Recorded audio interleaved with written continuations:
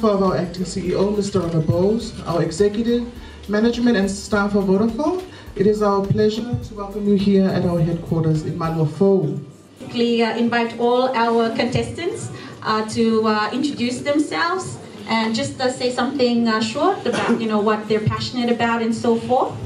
I'm so happy to be partaking in this pageant because it's been such a learning experience, and I get to be with these wonderful ladies, and I'm also learning about their cultures as well.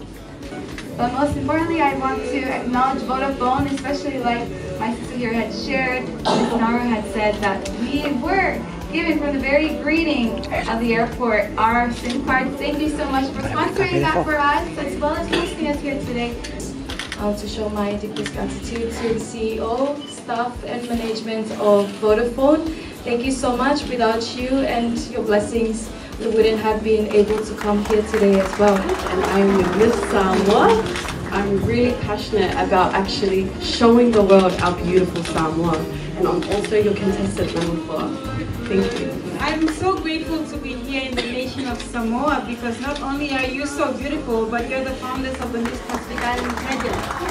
I think she is one of the best brand ambassadors we ever had.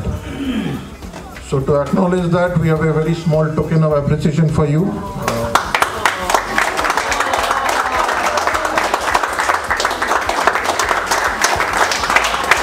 And I just would like to thank you guys for looking after me throughout this whole pageant, for not only being a sponsor, but for being one of my biggest supporters. We wouldn't be here today without your sponsorship, and your financial contribution goes a long way in helping the development of our future Pacific leaders. Fatsai lava.